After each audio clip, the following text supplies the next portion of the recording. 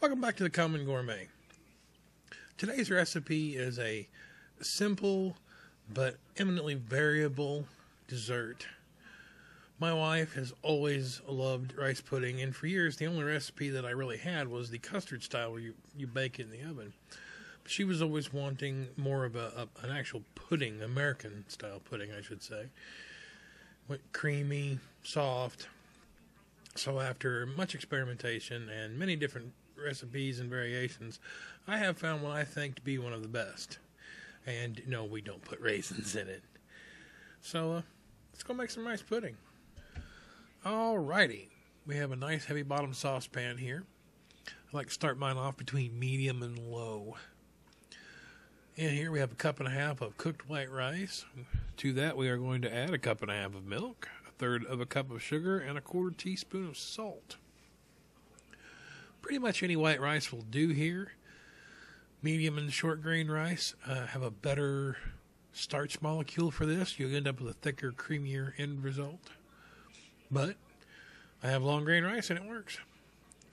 You can use 2% milk all the way up to about 18.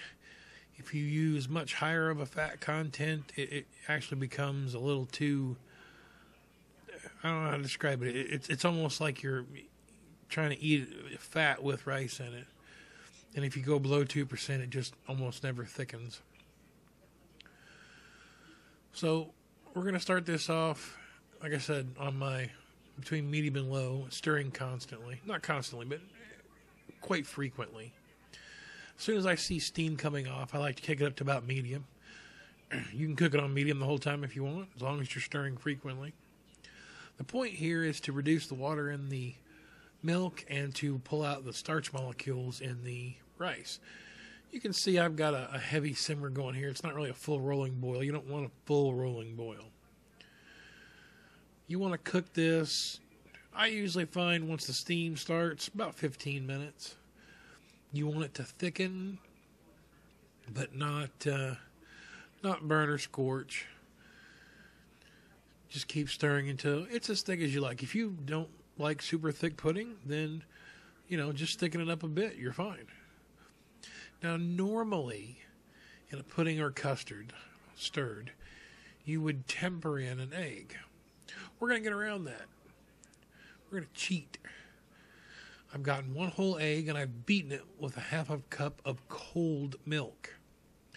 Now, once the base mixture is as thick as we like it, we are going to slowly pour in that egg and milk mixture, stirring well the whole time. Once that is in, I always set the timer for this, but I cook it for exactly 2 minutes. Of course, I'll check. If at 2 minutes you could use just another 10 seconds, that's fine, but I would not recommend going over 2.5. If this comes to a boil, or if you just cook the eggs too long, you're going to end up with a mess of scrambled eggs, rice, and funky milk. That's just nasty. Once again, you don't need to stir it constantly, but you do need to stir it pretty consistently. You can't stir it constantly. It will not hurt anything. Now, at this point, I've turned off the heat. I am going to add a tablespoon of butter. Actually, I'm adding a tablespoon of margarine because, it's what I got. Butter is definitely a flavor enhancer for this particular dish, but the margarine works. Make sure you do get that completely integrated in. Any little pool of that makes, an unpleasant surprise when you're eating later. Once the butter's mixed in, we are going to add vanilla. How much vanilla, you ask? That's right. Skadoosh!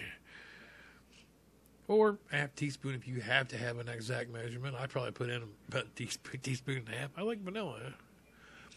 You definitely want to add this last. Vanilla, whether it is real or artificial, is alcohol-based, and the alcohol will evaporate. And if you're cooking while adding it, you will lose some of the vanilla flavor.